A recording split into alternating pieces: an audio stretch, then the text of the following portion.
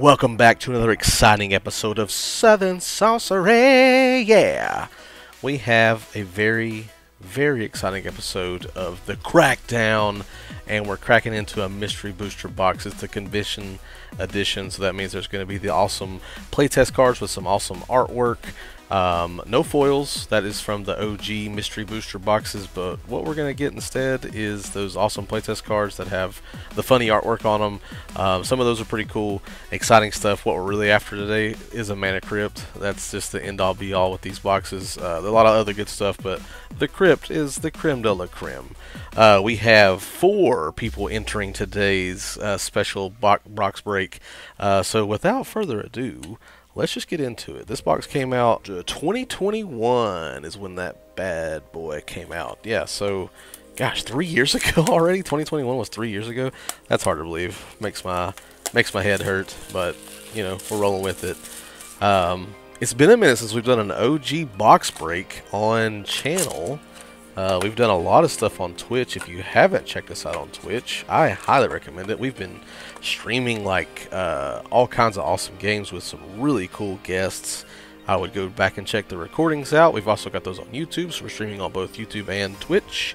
Patreon's blowing up, our YouTube's blowing up, our Twitch is blowing up, and so I just want to say to all of you, thank you so much. That's a heart, because that's the love that I'm sending your way. It's just been amazing. But we're going to throw it back to our roots today. This is how we started. We were just box breaks. That's how we got into it, so we're going back to it today. Oh my God, the dead has risen. Like I said, we got 4 people. Matt in for 7 packs is up first. I didn't set a limit on these, so they went pretty quick once people figured out they could get as many as they wanted. So we're going to go 1, 2, 3, 5, 6, 7. That's exact C's. I grabbed it. It feels good. It's just like hitting the gas on the number when you're trying to pump gas. So let's just dive into it. We've got Survive the Night, Core, Hookmaster, a Wish-Going Crab, Divination, a Stinkweed Imp, a Dread Drone, Quakefoot Cyclops Mutiny, Mantle the Webs, Pelican Worm, Terminate, a Dismal Backwater, an Umbral Manta. This is interesting. This is a card that you can untap things with. Equip creature has 3. Untap this creature, gets +2/+2 until end of turn. And then that little symbol you see there is the untap symbol. Equip 0. This goes infinite with a lot of crazy cards. Holy shnikes. And then Sword of the Amethyst with our Swarm of the Locusts playtest card. So our rare is Sword of the Amethyst. This is a good card for anybody that runs lots of lands. Wants to see landfall triggers. Whenever a quick creature attacks, you may search your library for a basic land card, put it onto the Battlefield tab, then shuffle your library. It's great. Good pull, Mr. Matt. Let's move on to the second pack. I won't spend a ton of time on the commons and uncommons. We will look at them here at the first few packs and then probably just fly through them so we can get through this video at a fairly decent pace. But I hope everyone's doing well. Sit back, relax, and enjoy some box openings today. We've got Sanctum Gargoyle, Apostle's Blessing, Call to Heal, Spire Monitor. Another cool thing they did was white, blue, black. See how they did the colors. I like it. Infernal Scarring, Absorb Vis, Canyon Lurkers, they be lurking. Orcish Cannonade, a Nettle Sentinel, Holla at the Elves, Ferocious Zang, a Tatiova, Benthic Druid, a Ghost Quarterer, a Crenellated Wall. Man, I love some walls. Target creature gets +0/+4 until the turn. Holla, and a Chasm Skulker with a Lovac the Abhorrent, a big legendary mutant. Look at those playtest cards; they're so fun. All right, so we'll just set the rares to this side and drop everything else here for now. Yeah, rolling along. These are super fun to draft. If you have not had a chance to draft these, the product's not terribly expensive, so you're still in luck. You can still get some boxes for around like 140 to 160. Essence, Scatter, Doom, Dissenter, and just grab one. Go to your play group and just have some real just enjoy it. It's like a chaos draft because there's so many sets. They call them mystery boosters because they come from different sets. If you look at all these different cards, they're reprinted from different sets all across Magic. Well, that's funny. It's back-to-back same set. What was that? Return to Ravnica, I think, or no, Guilds of Ravnica says it on the card. M19. That's Amonkhet or Hour of Devastation, one of the two. There's a Commander set. War of the Spark. M25 or Masters. There's another Master set, another Commander set. Yeah. So anyway, yeah, that's essentially like what you'd be drafting. It's just wild how it goes through there. Oh, nice. There's a Mythic Thrun the Last Troll. What a good hit. And back to back, we got a Night Howler as well. Nice. 2 rares and 1. And then these are the playtest cards. So when you're drafting, you actually get to use these in the sealed events that we would go to. So if you do this with your play group at home at the kitchen table, you get to use these cool wonky cards and playtest with them and let Wizards know, like, hey, that's a good card. You should make that a reality. And they might write back and say, hey, thanks for your opinion, but no thanks. If they do that, you know, life and lemons and lemonade, all that jazz, right? Court Street Denizen Path to Peace, a Nagging Thoughts, a Yargle, nice big 9/3, generic, just flavorless, you know, just love the Yargle. Quest for the Grave Lord, we're just going to fly through these now. Explosive Vegetation, there's a lot to go through if we went through every one of these cards.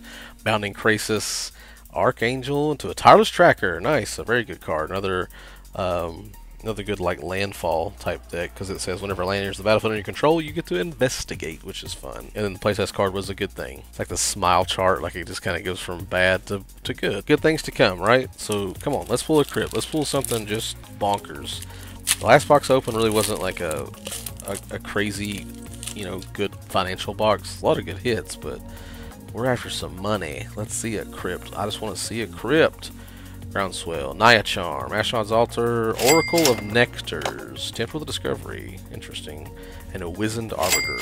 So you got 2 rares again. Oracle of Nectars is you can pay X, tap it to you gain X life, which is pretty cool. And then Temple of Discovery, Tempting Offer, search your library for a land card, put it on the battlefield. Each opponent may search his or her library for a land card, put it on the battlefield. For each opponent who does, you get to do it again. So it's like, hey, I've got a tempting offer for you. I know it sounds pretty good.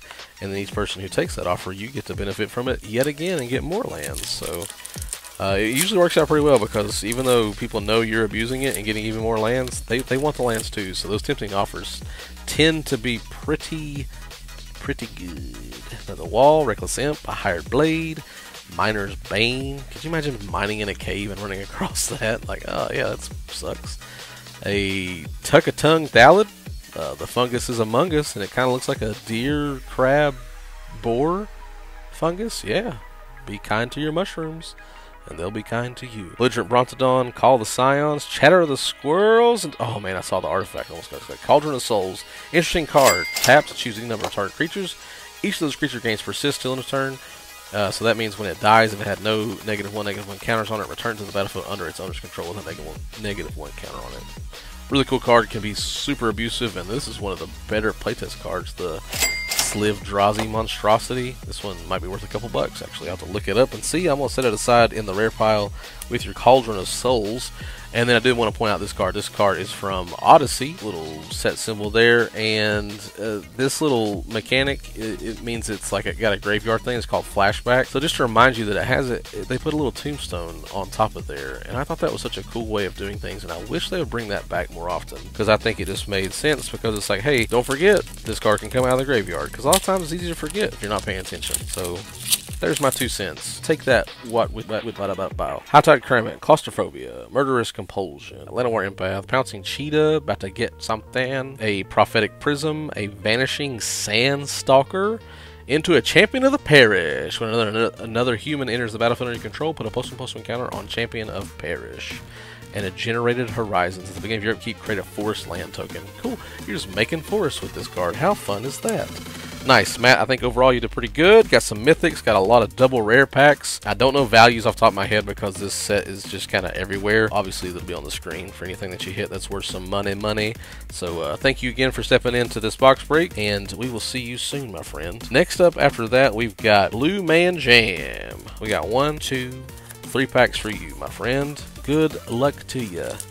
This one's kind of almost like inverted. Oh, it's just bent. Okay. Maybe that's a good sign. Maybe it's the one that's got the crypt in it. They handpicked it for the crypt. Let's find out. I think we're gonna find one, I promise. Lotus-Eyes Mystics, a Rootborn Defenses, Uncomfortable Chill, Corpse Hatch, Scarab Feast. Gutter Snipe, great card, can go infinite with a lot of things and kill a lot of people. Prey Upon, Abundant Growth, High Spire Mantis, just a gigantic praying mantis on top of the mountain, waiting to get you. Skull Clamp, iconic card worth a couple bucks, I think. Sapphire Charm. I love that artwork, especially on the blue frame. The old blue frame is so good. And then a Fibblethip the Lost from War of the Spark. What a fun card. And then Enchantment Ties. Interesting mechanic there. Not sure about that playtest card. Enchant creature enchantment. Enchanted permanent is an enchantment. Loses all other card types. Nice. I like it. So it's like an enchantment, but the enchantment ties. Okay, I got you. I'm with you now. But just one last time, look at that beautiful artwork on that. That is just gorgeous. Cool. All right, next pack. Let's pull something good, Adam. We've yet to see anything that's just like absolutely bonkers. So let's see it. Let's get a crypt. That's what I'm after. If you can't tell, we'll just go through these. Ravenous Chupacabra, Curse of Opulence. Nice. That's worth a couple bucks. Log Fanatic, Glade Watcher, Long Shot Squad, Woolly Thoctor, Thran Dynamo, classic card, Chancellor of the Annex. This is a very scary looking angel, right? Just terrifying. You may reveal this card from your opening hand. If you do, when each opponent casts his or her first spell of the game, counter that spell unless that player plays one. Interesting, like stacks piece. Flying whenever an opponent casts a spell, counter it unless that player plays one. Interesting. So if you have it at the beginning, you can play it, and then Grasp of Fate from Commander. When it enters the battlefield, for each opponent, exile up to one target all-land permanent that player controls until Grasp of Fate leaves the battlefield. Seems good for a Commander game. Frogkin Kidnapper. Frog Rogue. Okay, he's got all these people kidnap that little frog. Just doing his best at kidnapping folks. But yeah, a double rare pack is always nice to see. Very nice. Last pack for Adam. Let's go out on a banger here. Open it. We got some. We got a dwarf here, a 9th Bridge Patrol, Collar the Culprit, Walking Corpse, an Ancient Brontodon, Commune with Nature, a Raff, Ornithopter, not of Paradise, but just a regular Ornithopter, but it's a 0-drop for an 0/2 that can fly. It's got unlimited possibilities. Into a Bear Cub, and a Whelming Wave. Return all creatures to their owner's hands except for Krakens, Leviathans, Octopuses, and Serpents. It's like the poor man's Psych Rift, right? Yeah, so it's for 4 mana, return all creatures, and if you're running stuff that's like Krakens, Leviathans, Octopuses, and Serpents, or Changelings, this is a pretty good little card. Yeah, nice little hit there. It's a good removal piece. All right, Adam. Like I said, anything valuable we'll have on screen for you there. I think overall you did pretty good. Hit a couple good little sneaky, like, commons and uncommons as well. So these will be coming your way. Thank you, sir, for jumping in. Next up, we've got the newest patron, new patron alert. We've got Justin in for 10 packs. Justin is our first patron of the Planeswalker tier. What that means is it's going to be some exciting giveaways, and just stay tuned. That's all I can say. It's going to be awesome. I want you all to see it. So we'll probably do these videos where we're going to have specific giveaways for that Patreon level. So if you're interested, hop in it. 20 bucks a month gets you all kinds of really good goodies and some really cool special unique giveaways that are just automatically a part of that tier. So I won't spoil anything. Just be on the lookout for that. It's going to be really fun. But my man Justin, he got 10 packs. He said, I want half this box. And half this box he shall have. Alright, 10 packs for Justin. Let's just dive in. I mean, if there's a crypt in this box, the chances of it being in these 10 packs is pretty high. So I'm feeling pretty good about it. So Justin, good luck, buddy. Oh, you can see the cut line on that card really well. Let's see if I can. Yeah, you see it in the glare there, like right down the middle. Hyena Umbra, a Palace Sentinels, Trinket Mage is a good card. Ire Roar Expedition, a Grave Purge, Avarax, Strengthened Numbers, a Terrain Elemental, a Qasali Pride Mage, Fairy Conclave, into a nice, a Soren Markov. This is a really good Planeswalker. One of the OGs from Zendikar, and a Goblin Charbelcher. What makes Soren so filthy, though, is that you can, you play him for 6 mana, which is not cheap. Comes out with 4 loyalty, which you can immediately -3 him and take him to 1 loyalty. Target opponent's life total becomes 10. Absolutely degenerate, disgusting. In Commander, you start with 40 life. So for 6 mana, you can just basically say, you know what, 30 damage to you, my friend. Ouch. I've had it happen to me, and I've done it to people. It feels good and bad, both sides of that coin. But yeah, good hit. It's a mythic. And then your Taiga Stadium. Nice. You can card name, which is referring to Taiga Stadium, enters the battlefield tapped unless you control a white, blue, or black permanent. Add red or black. So it plays on other colors. I like this concept. It's pretty fun. Nice. We'll set these others to the side. But yeah, Soren's a good hit. Very playable card. Very nasty card, can really make someone's day turn dark real quick when their life total just becomes 10 after being at 40 or whatever the case may be. Wrench Mine, that looks terribly painful. A Barrage of Boulders, that's probably what happened. You get Barrage of Boulders and your face looks like that. The Blades of Velis Veil, I was actually talking about this in the precon for the Eldrazi's because it's a changeling tribal instant. Yeah, pretty cool. You have a Maya Shepherd, a Feral Crushrock. It's a 5/4 flavorless generic beast. Yeah, cool. Miss Meadow Witch, Temple of the False God, Eater of Days. This card is very interesting. It's a 4-drop. It's a artifact creature Leviathan with flying and trample. When Eater of Days comes into play, you skip your next 2 turns. Wowzers. It is a 9/8 with flying and trample, so I mean, if you can abuse it somehow, why not? Mizzix's Mastery, great card. I love this card because it has a really cool overload cost. Exile target card that's an instant or sorcery from your graveyard. For each card exiled this way, copy it, and you may cast the copy without paying its mana cost. Exile Mizzix's Mastery. Or you can overload it, and you may cast the spell for its overload cost. If you do, change the text by replacing all instances of target with each. So then it becomes exile each card that's an instant or sorcery from your graveyard. For each card exile this way, copy it. You may cast the copy. So it's like you have all this stuff, you know, loaded up in your graveyard. Play this with its overload cost, which means you're paying the overload like that cost down there. Holy smokes, it's crazy. And then we got a buried ogre, zombie ogre. You may begin the game with the buried ogre in your graveyard. If you do, you lose 1 life. That's cool. Put in the grave. That's a cool concept. Like some of these mechanics, I could truly see them like becoming viable. I know that's kind of silly, but like I don't know. That's interesting. Also, Eater of the Days. Eater of Days. Anybody run that card? And all of its, you know, you could maybe you could cheat it to somebody. Comes into play. You skip your next. Maybe a really cool way if you could like give that to somebody and they would skip their next 2 turns. It would be terrible, but it would also be funny. A Dual Shot, a Bitterblade Warrior, Esper Charm, a Burnished Heart, a Violent Ultimatum, destroy 3 target permanents, so anything on the battlefield for 2 black, 3 red, 2 green. And a Nissa, nice, another Planeswalker, just on that Planeswalker train. Nissa, Voice of Zendikar for a 1 and 2 green, and she comes in with 3 loyalties. You can +1 her to put a 0/1 green plant creature token on the battlefield. -2, put a +1/+1 counter on each creature you control, which is nice. And then -7, you gain X life and draw X cards, where X is the number of lands you control. Pretty cool. I like it. I like it. And then you got Sliv Mizzet, the Hive Mind. It's a dragon sliver, like I'm playing on Niv Mizzet, so I dig it. Yeah. Even the flavor text is like Niv Mizzet, you know, with the does it say Sliv? I guess it does spell out Sliv Mizzet. Yeah, sure does, with the flavor text down here. Pretty fun. Pretty fun. That the rare, yeah, the ultimatums, yeah. So that's a bunch of packs in a row with double rares. Alright, cool. So we got some Planeswalkers, we got some Mythics, we got some decent rares. Now, let's get to the Crypt. The Crypt is what we're after. Give the people what they want, box. We want to see a Crypt. Come on with it. Flash Freeze. Preordained. Flash Freeze happens, you got to put trash bags over your tomatoes. I know that much. Shout out to my dad for letting me know about keeping those tomatoes safe during a freeze. Hypnotic Spectre. Old hippie. Been around since Alpha. Flying, whenever it does damage to an opponent, that player discards a card at random. And a Desolation Twin. Nice! These could have gone up now, since whenever you cast it, you get... And Eldrazi are huge right now. I'll have to check. I don't know prices off the top of my head. That one's now slightly damaged since I threw it on the playmat. Just kidding. It's in fine condition. We'll put that with the hippie. And that's a Domesticated Mammoth. Just sitting on its little bed. What a great pet to have. A Domesticated Mammoth. Nice. Alright, cool. So let's just keep moving. Interesting cards that we've pulled so far.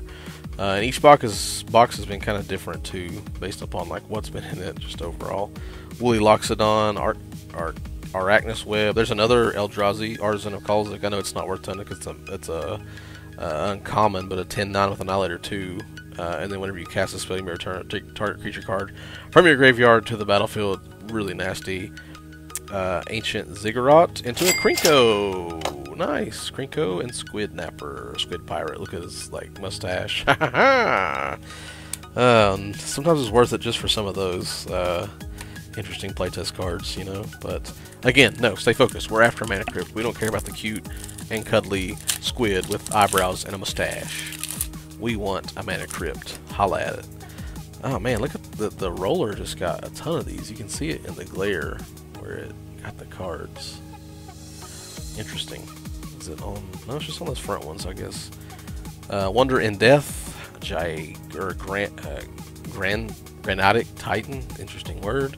Siege Worm, Aggressive Urge, Prophetic Bolt, which is a rare, in a weird spot. Put that there. Crystal Ball into a War Gate, and an Evra, Halcyon Witness. Lifelink, exchange your life total with Evra with her power. Interesting mechanic. Probably not great for Commander, but I guess if you're getting ready to die, you could tap or pay that for, and you know. Plus she's got lifelink. It's just an interesting card, I guess. Yeah, and then Wargate. Search your library for a permanent card with converted mana cost X or less, put it into play, then shuffle your library. So it's like a tutor with an X cost, but it is a green, white, and blue plus X to cast. Put these over here. That pack had 3 rares in it. I'm not impressed with either of them, but or any of them, I should say. One, because they're not a mana crypt. 2, because I don't know, they're just not bombs. I want bombs. See, there it is again. The roller got it too. See it right down the middle. Steam Slipstream Eel, exclude a Festa Creep, a Teamer Battle Rage, Wild Mongrel, Broken Bond, Riptide Crab, Tectonic Edge, Perforos, let's go! It's a big hit. Nice, and I love Perforos. We're actually on a Perforos mat right now, so it's like the play mat that I'm playing on is this card. It's like Destiny. Nice. And then the Pain Artist, and an Abian Luvian Usurper. It's a legendary Planeswalker, Abian. So it's a playtest card Planeswalker. How fun is that? But then Perforos and then the Pain Artist, both pretty good hits, especially the Perf. It's a mythic.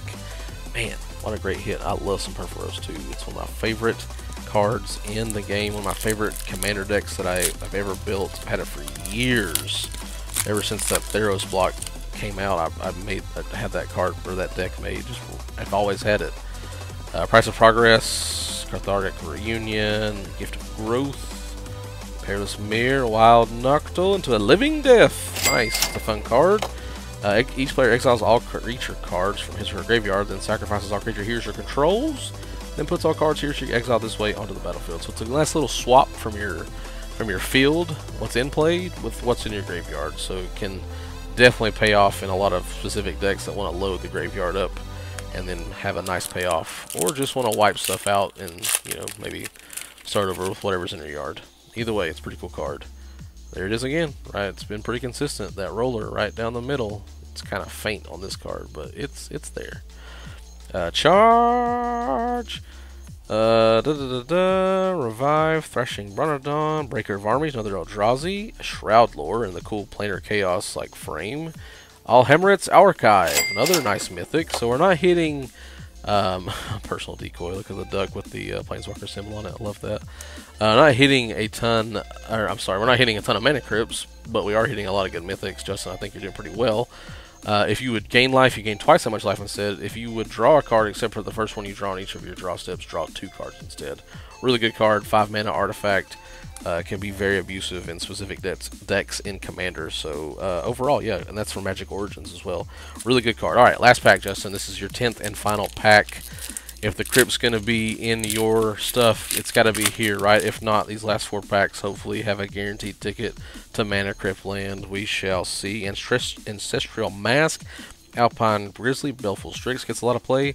Bomat, Bazaar Barge. Oh man, Dolmen Gate. Dolmen Gate's a good card too, though. Very playable. For 4 mana, prevent all combat damage that would be dealt to attacking creatures you control. So if you're looking for attack triggers, that's the way to go. We got Soulmates here with this Turtle and Chinchilla just hanging out, having the times that they're alive. And then we've got an Audric Lunarch Marshal. A lot of cool things. He gets like alphabet soup for your creatures. And then that Dolmen Gate's in great shape too. That's a good card. I think it's worth a couple bucks too. So Justin, no crypt. However, I am pretty confident in saying you pulled some good stuff. That Sorin, that Perforos, Alhammer's Archive, Dolmen Gate, all really good cards. All have some value. Very playable too. A lot of Eldrazi you pulled as well. The twin, the Desolation Twin. A lot of good stuff. But let us move on to our final contestant. We've got BZ Archer. Just played a Commander game with them. They decided to bash my head in with some Oko type stuff. Broco turned some stuff into Elks, and I got killed. My snow covered deck just couldn't hang. But I gave it my best. Alright, so let's reward BZ Archer for winning that game.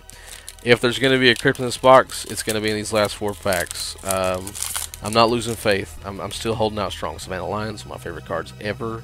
Such a simplistic card for a 1-drop for 2/1, but I will always draft it in any set that I'm playing in.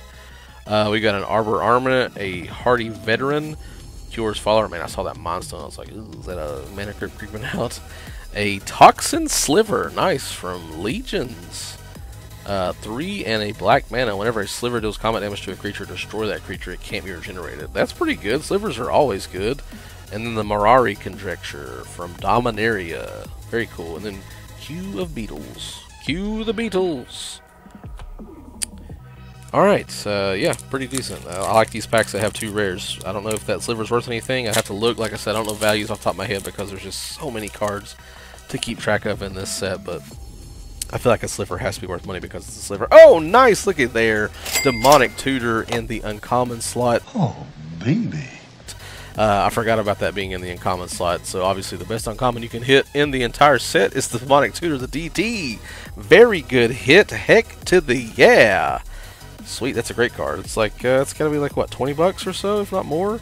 Azuri's Archers, Shardless Agent. Man, that's a good card. Knight of the Dawn into a Planeswalker. Liliana of Death's Majesty. From Kit? Yeah, I think so. Create a 2/2 black zombie creature token. Put the top 2 cards of your library into a graveyard. Return target creature card from your graveyard to the battlefield. That creature is a black zombie in addition to its other colors and types. Or -7, destroy all non-zombie creatures. So if you got a zombie deck, this is a great Planeswalker for it. For every ability she has, does something with zombies. And then Seek Bolus's Counsel. I love that. Just a guy on the phone talking to old Nicol Bolas, just on the landline. Hey man, you got any advice you can give me? I really appreciate it. Yeah, nice. So there's a Mythic and that Demonic Tutor. That is by far and away one of the best hits that we've had today. Yeah. I just totally forgot it was in the uncommon slot. So something fun. Yeah, nice. So, you know, if we're not going to hit a crypt, DTs in the uncommon slot make for a great day. A great day indeed. So I guess it's a good thing I wasn't like flying through these at all. Man, this one's really got the roller pin action. Yeah, look at that crease there. It's wild.